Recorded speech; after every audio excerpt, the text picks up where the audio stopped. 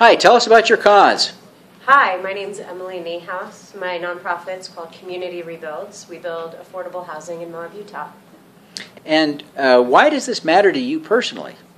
Because when I was a loan officer back in early 2000, I saw a need for affordable housing in my community. I also saw that there were a lot of dilapidated trailers in our community that needed replacing. So I combined those two needs together, and through a student education program, I teach young emerging professionals how to build new homes.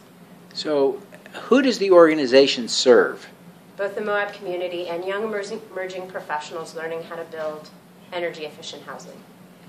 And where does the money go? Does the money all stay here in Moab? Between you and me, I'm socking it all for Mexico. Okay. And where can people give?